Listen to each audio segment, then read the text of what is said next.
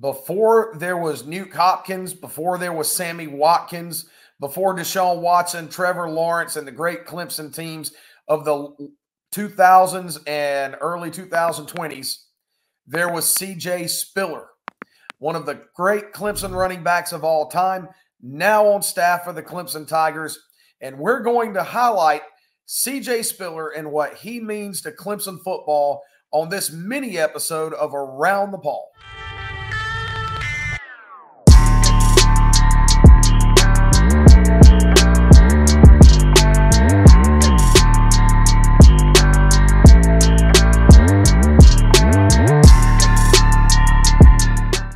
What's up, everybody? I'm Garrett Mitchell along with Clifton Kennedy, and we're going to do a player coach spotlight video, little mini episode of Around the Paw.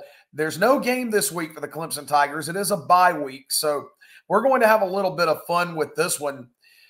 Cliff, you and I are old enough. You're a little bit older than me. You're in your early 40s. I'll be 40 in February. So, you know, we can remember Clemson football easily back, even going back to the mid-90s. But one player, when we look back on our formative years of Clemson fandom, where you can just say, wow, we got to see that guy play. That is C.J. Spiller, one of the great Clemson players of all time, and certainly of the last 25 years.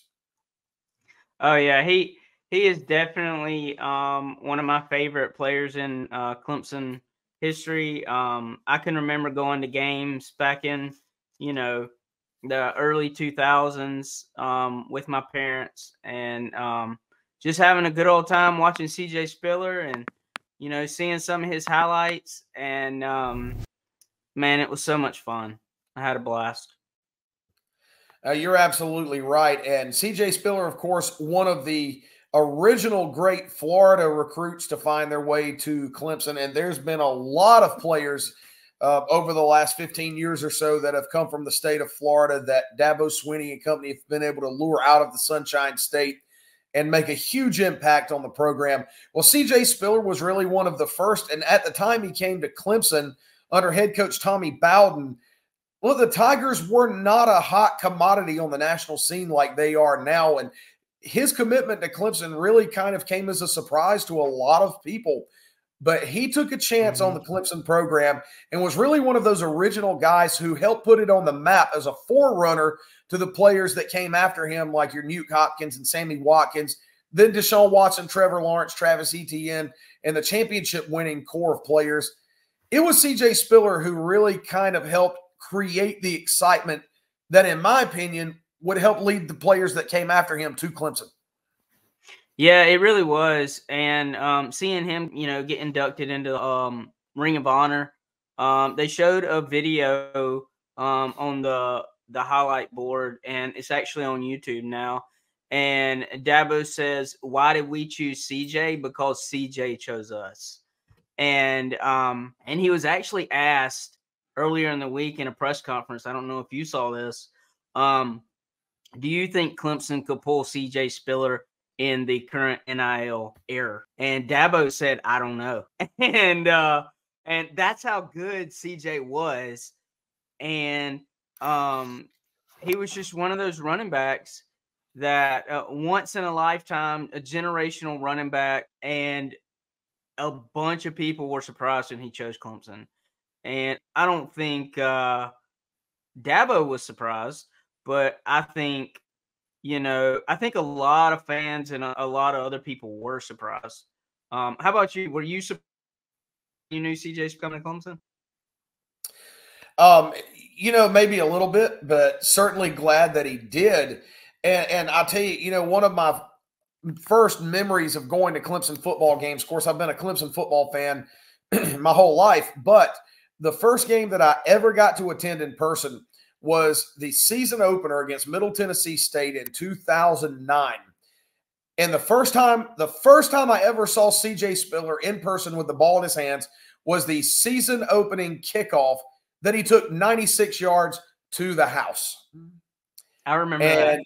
Yeah, right. He seemed to do that a lot. He was just an electric player, and we've got a couple of video highlights that you see up on the screen right now. C.J. Spiller just dynamic with the ball in his hand. When you look at his career stats, Cliff, he rushed for 3,000. This is my favorite. This right here is my favorite CJ highlight. Oh yeah, Sorry, the I Georgia didn't mean to Tech, the interrupt. all purple. Yeah, I mean, he just juked 2 or 3 guys out of his shoes and took it to the house.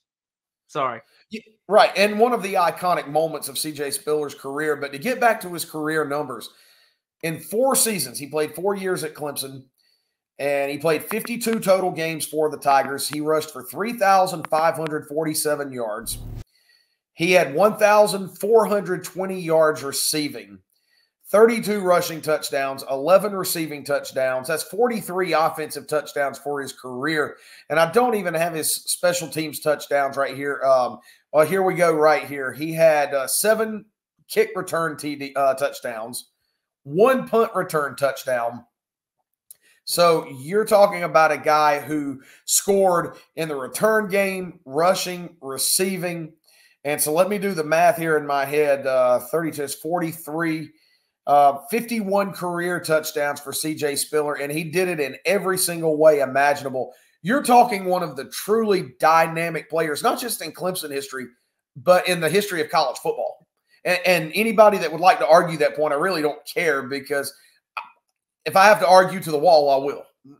CJ Spiller was that good. If you watched him play, then you know. Yeah, and the season that he went to the Heisman, I think he got snubbed. I'm just gonna say, like, I think he got snubbed, and you know, I think he should have had the Heisman, and it was crazy. I thought he is literally by far the best player Clemson's ever recruited. Right. In my opinion. And look, Cliff, if you saw the stat that's right there on this set of video highlights, 21 of his 51 career touchdowns were on plays of 50 yards or more. That is what you call a home run hitter. That is electric. That is dynamic. Players like CJ they don't come along but once in a generation. No, they sure don't. And you know, it's awesome to see a player like that, and just be able to be like, I was there when this happened, when CJ ran. And the crazy thing was that night that he juked those 2 players, those 2 Georgia Tech, that was the whole night that we beat them. I think it was 31-0.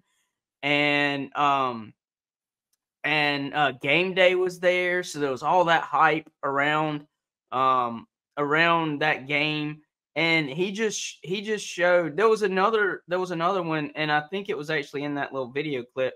Thank you, ACCDN, for those video highlights. And I think it was in that clip where he goes right directly down the middle of the field and just jukes like 2 people out of their shoes again. And but yeah, literally just crazy stats. And like I've said, I'll say it again, one of the best players I've ever seen play college football. Right. And when you look at the history and the lineage of Clemson running backs, really the only other player at the running back position, or really on offense, period, that I could compare CJ Spiller to in terms of them being similar players, similar size and build, speed, the moves, just the ultimate ability at the position, would be Travis Etienne.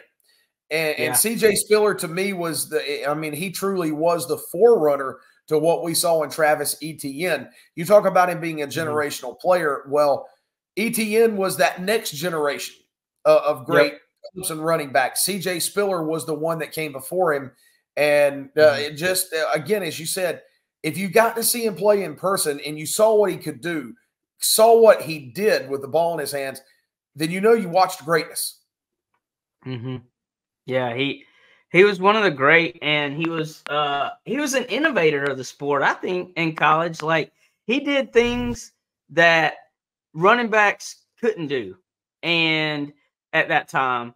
And I know we're only talking about 2009, but I mean, you didn't see those types of running backs at Clemson during, before that time. And then when he came along, it was just like, wow, you were in awe just sitting there watching him. And man, it was fun to watch.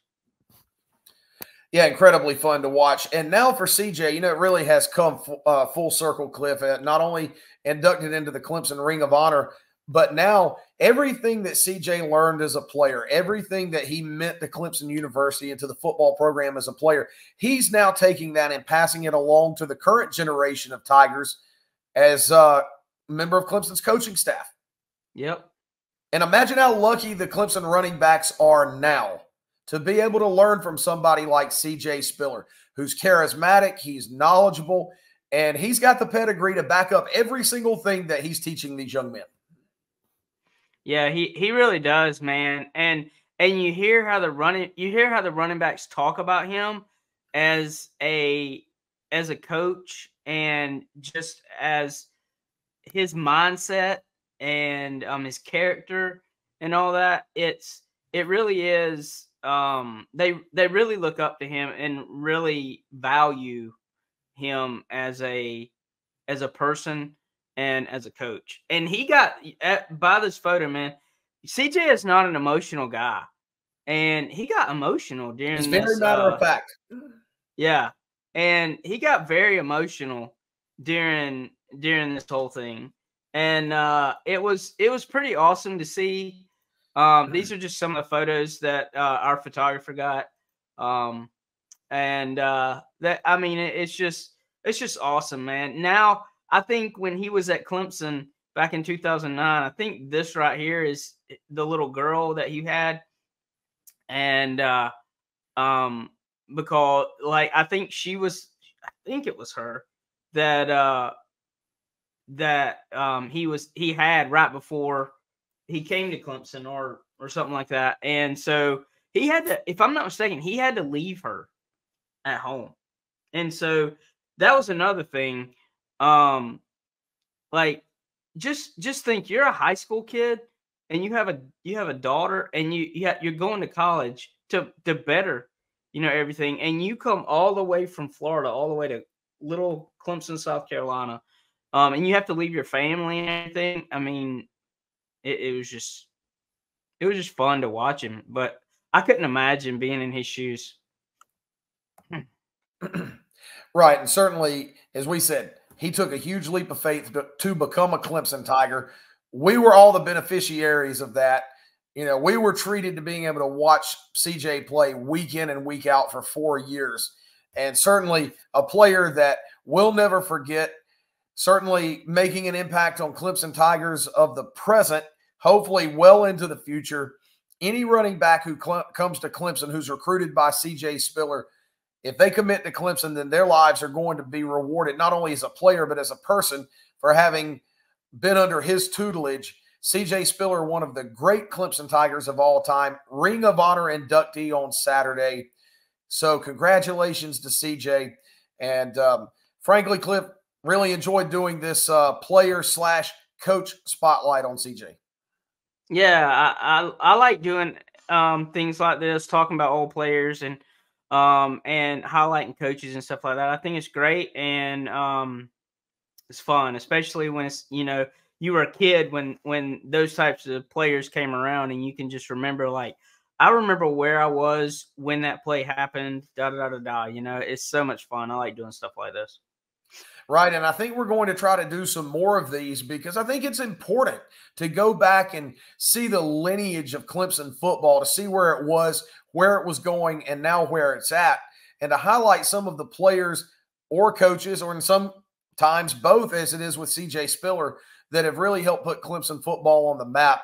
Because as one of my favorite quotes says, if you don't remember the past, then you're doomed to repeat it. But in this case, it's kind of the opposite. You hope you repeat some of the success that you had guys like CJ Spiller put out there. But at the same time, it's great to go back and reminisce and take that trip down memory lane and take a look at some of those great times of Tigers of yesteryear. Yeah, definitely. I love it, man. So fun. I can't wait to do this again and pick out another coach or player. So Yeah, a lot of fun for sure. So that's going to do it for Cliff and I on this little mini episode of Around the Paw. Hope everybody can have a safe and enjoyable bye week, as much as you can enjoy a bye week, knowing there's no Clemson football on Saturdays or on Saturday. But hey, guess what? We'll be right back at it before you know it. First Saturday in November, we'll be at home against Louisville. I can't wait to be there for that one. I was there in 2016 when it was Deshaun Watson and Lamar Jackson, 40-yard line, 20 rows up behind the Clemson bench. And I'll tell you what, it might be the loudest I've ever heard Death Valley in person. So just being there in 2 weeks, that's going to bring back a lot of great memories, seeing that unbelievable Clemson-Louisville game. Yeah, it's going to be fun, man. It's going to be a matchup for the ages. If it's I think it's going to be one that Clemson will definitely have to be on their defensive A game and offense too, you know. Right, and we'll have a preview episode for that game next week, so just continue to stay tuned to Around the Paw. Again, as always, you can subscribe to us here on YouTube. We would appreciate it. It helps us out. And you can see our fine sponsors who support us and help make what we do happen. Check us out on our website, too, clemsonsportsmedia.com. Great daily content by our all-star collection of staff writers. And you can follow us at CU Sports Media on X, formerly Twitter. Lots of different ways you can connect to us. Always drop and leave those comments. We like to hear what you have to say. But we love doing it. We love putting out all this great information about the Clemson Tigers, the team that we all love. Just a lot of fun doing it. Yeah, so much fun, man. A lot of fun.